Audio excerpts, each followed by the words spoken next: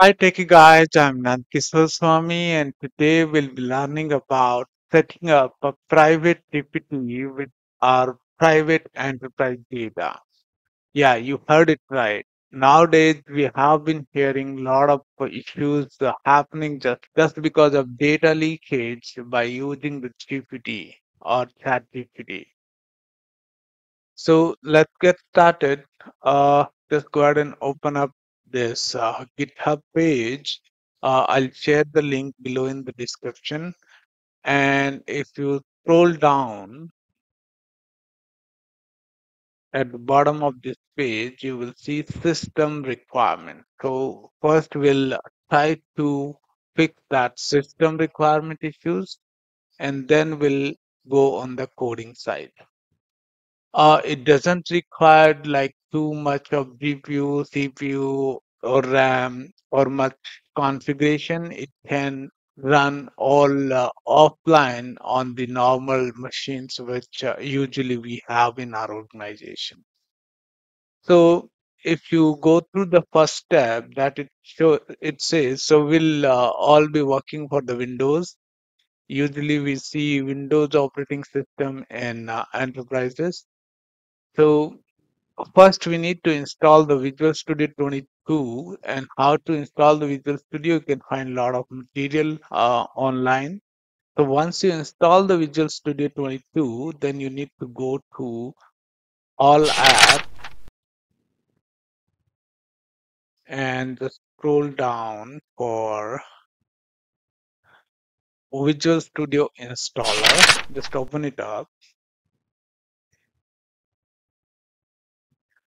and click on Modify. And here, what do we need is these two things. First one is Universal Windows platform development, so that we can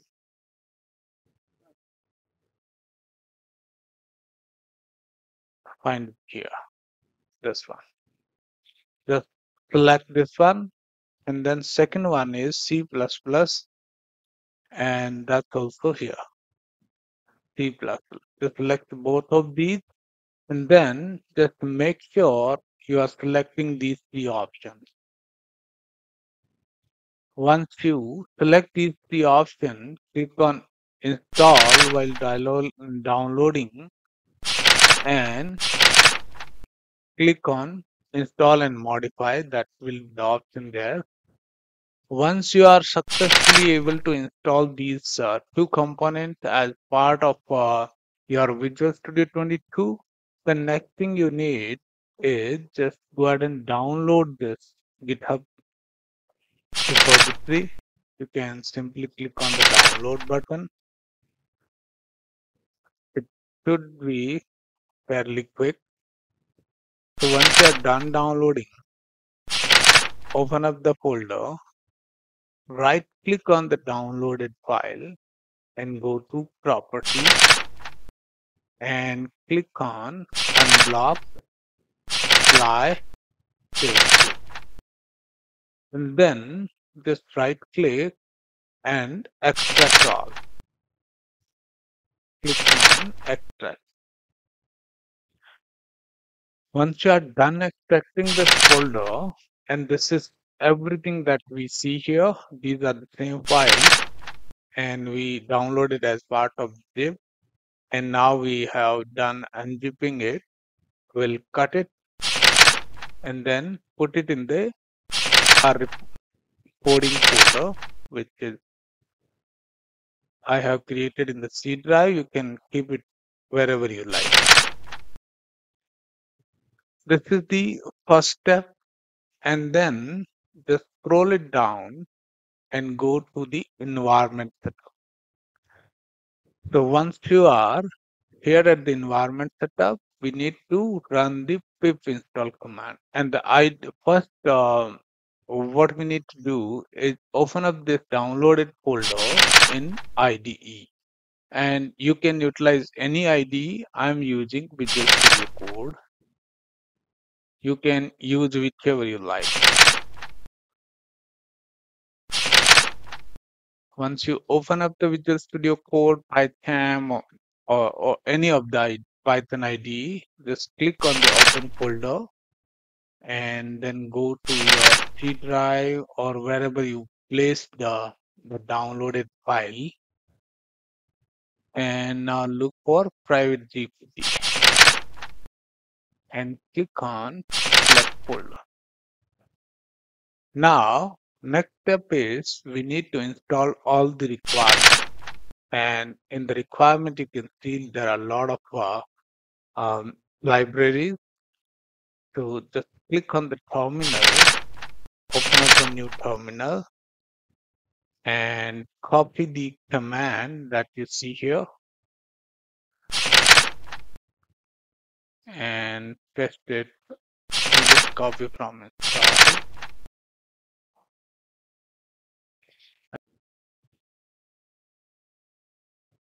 and install.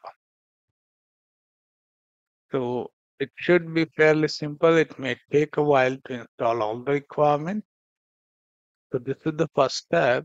Once you are done installing all the requirements, second step is we need to create an environmental file.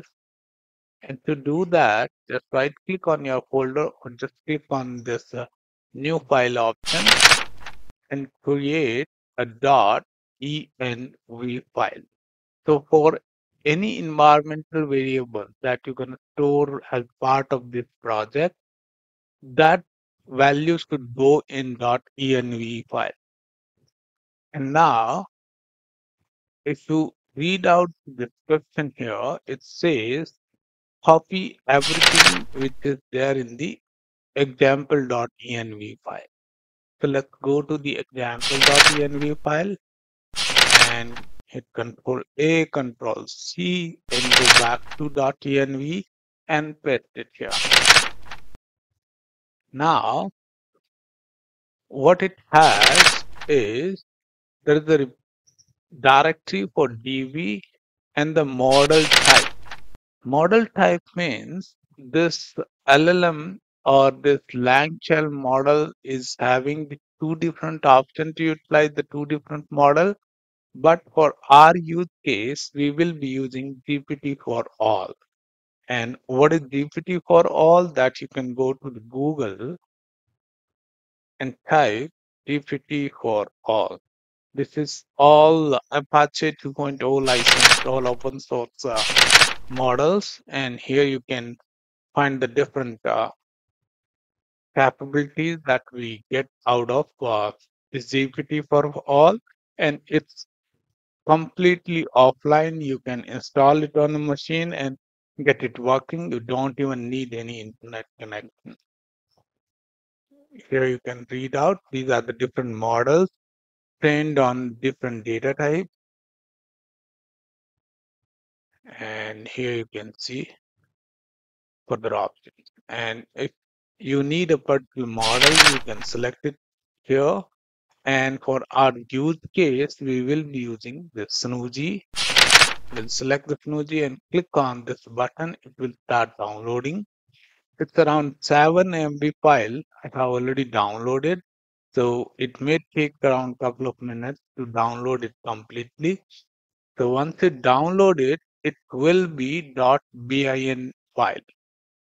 And I just so once it get downloaded, you need to again go to your download folder, right click, go to property, and again unblock that.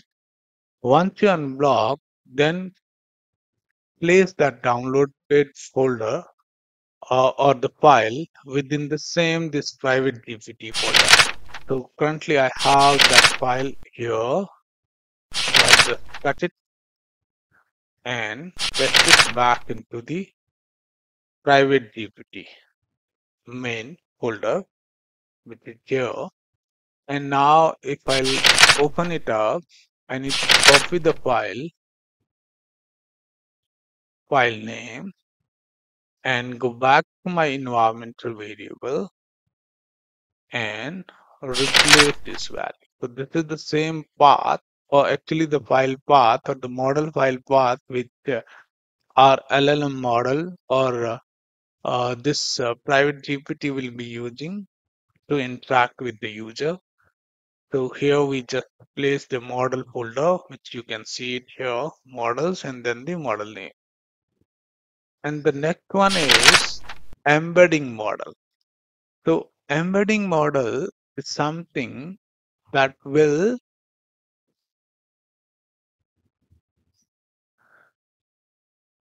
chunk and create embedding for the text data that we will be teaching to our GPT.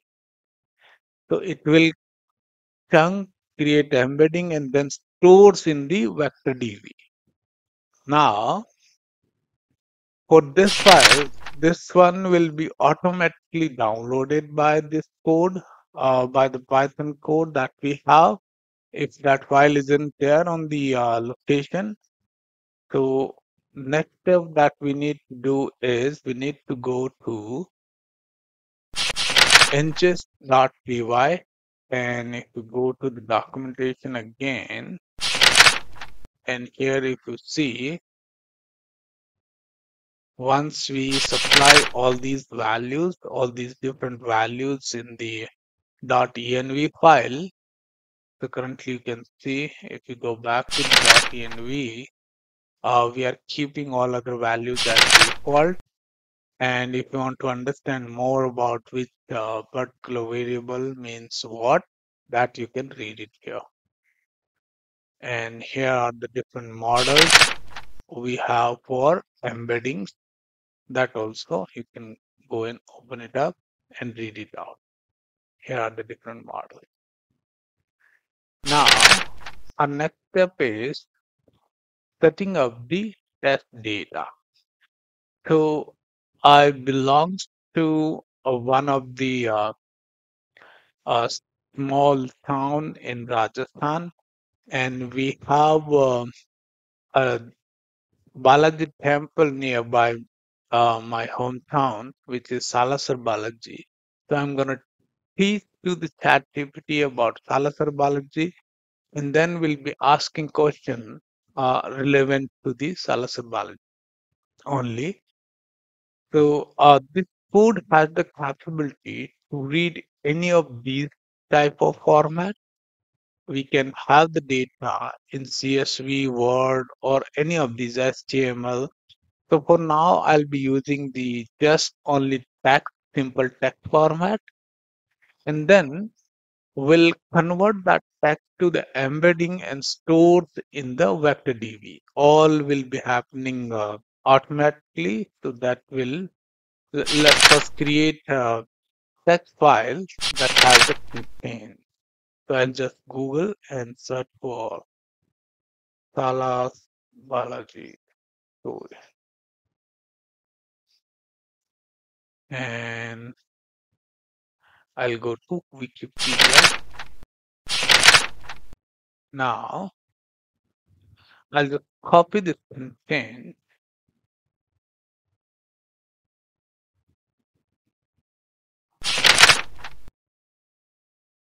and I'll just copy and go back to the folder, go back one folder back, and here you can see the source document.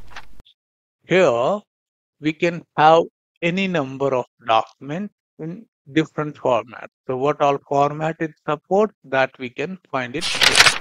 So in any of these formats, we can create the raw data file and put it in this folder. So currently I'm just using the notepad. So I'll just hit Control A, delete all the data, paste it here, the data that I copied. And I'll just close it. I'll rename it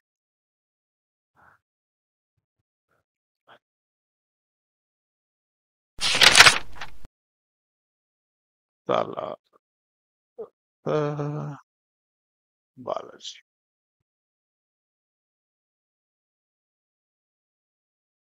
And then I'll also search at the same time about my city, which is Jangarh. I'll just create two files.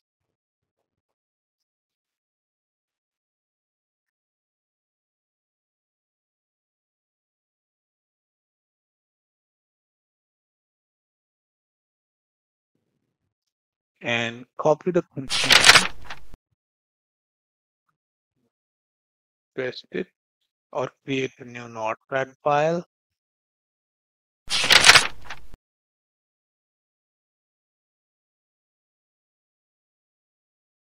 That's all the data there. Save it, close it. Now, our next step is we already have all the raw data. Now, our next step is to convert that into the embedding and store that embedding in a vector database. So, all the LLM model doesn't work well with the current database, which is a scalar database that has a row and column. Actually, it behave or work well with vector database that is multi-dimensional database. And embedding is nothing but what text or the data we have used, it converts into the machine language, which is like 0 to 1 range language, and stores in the multi-dimensional database, which is vector database. So let's go back to our the file, and here it says to create the data file, we need to run this in this.py. So now go back to our code, open up or find out your in this.py file, which is here, and run it up. You can see this play button, so just click on it. Sometimes you may run into certain issues, maybe some missing libraries. So just install those missing libraries and you should be all good there. Now you can see it's reading out all the document or both the text file, converting, chunking, and converting. Here you can see the embedding, and then it will create the DV file. And I believe it's done. So we can go and come back. Now you can see this folder is just created. So if I'll open it up, you can see the two files. One will be a metadata file and another one will have the real data. So if you want to see what data it has, then what we can do, we can create a file and you can give any name. I'm going to give the name of check data.py.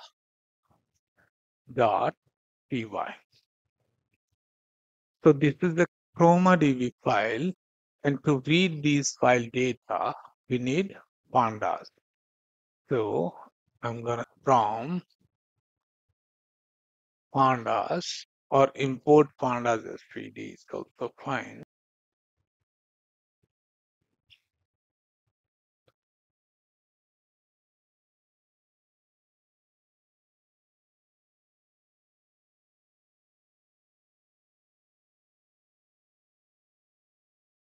PD, and then I'll give the file path and the let's read both the file. So I'll just shift then right click and copy as path, and I'll hit Control V. So here we have the file path. Now we'll read this data and store in some variable. I'll just call it out as pd dot read request and the file path, which is in our file path variable, and then supply the engine, and that's auto.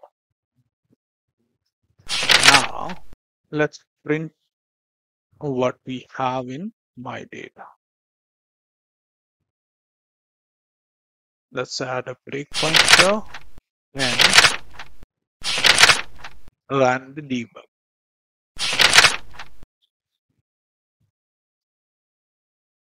If you run into any issue or error, that will be most probably about missing a library.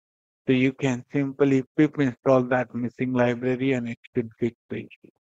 Okay, here we have read about the data, and to check what data we have, just right click on this my data variable and select view value in data viewer. And okay, that's the kind of metadata only.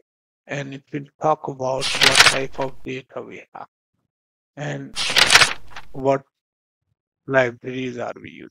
So I'll just close it out. And this time we'll read the actual data file. So this is just a metadata file. And now we'll read the actual data. So I just sit and the right click, then copy as path, go back, replace this path.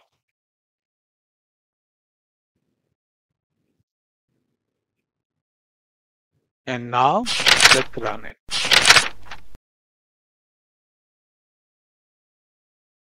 Here we can set the values in the data.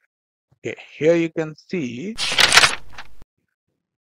the details and converted embedding. This is the text and this is respective embedding. So all the data is converted embedding into the embedding and those are stored in the vector DB file. Now let's close it out and let's go back to the documentation and read about the next step.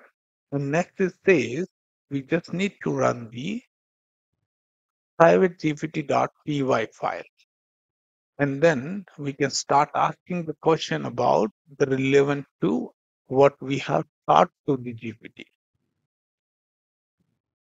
Now let's come to the files, open up for our private gpt.py and just simply run it. So when you run it, it comes to this main function, and in the main, you can see it will be reading the data out of this DB file that is created, and here we are defining what LLM model it's going to use. So it will be using Langchain's GPT for all model and the models which we have downloaded and stored in this folder, this one. And this detail we have passed in the environmental variable. Now let's go ahead and run it up.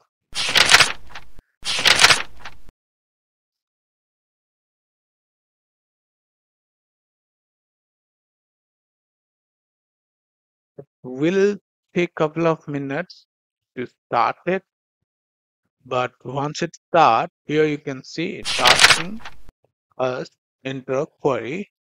So I'll just check where is Sala sample.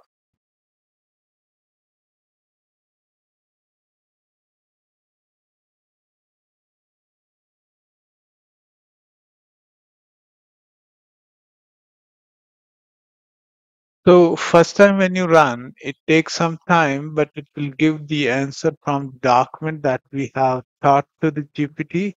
And now here you can see it has given me the answer correctly. And it will give the four nearest matching answers. That's what we have defined in the code that you can make to just give only one answer. So for getting the one answer, you can here you can break this loop, so it will give you only one answer. But currently it is defined to give the four nearest matching answer. So this is the first one, and the second one you can see. And further, if you scroll it down, you will see the nearest other second and third matching answer as well. Yeah. That's it in this tutorial. So just to summarize, what we have done is we need to clone the this GitHub repository. Once you're cloned, then you need to download one more file, which is this one, the model, and that you can locate or define in GPT for all, which is here. Select the appropriate model. So once you have these two things done, then go back, open up your code or the downloaded GitHub repository, create a .env file and copy and paste the details from example.env to .env file. Just change the model name and then go back to in this .py file, run it up. It will download the required dependency to create the embedding for our own data. Then go back to the folder, and here you should find the folder called as source document. Place all your proprietary or enterprise related data in any of different formats. So what format it supports, that you can find it in here. So any of these type of format files, you can place it in this folder and then run this uh, .py file. This file will create one more file, which is a db file, and it will create these two files. One is the metadata file and another one is actual data file. So it will automatically chunk the detail and then create the embedding and store it in these ChromaDB files. So if you want to check what data is stored in these files, so you can create one more file, and just these 2-3 line of code can get to the detail of what data or what embedding is created and stored in vector DB. Then go to your private gpt.py file and run it up. And then ask the question relevant to what document we have stored here.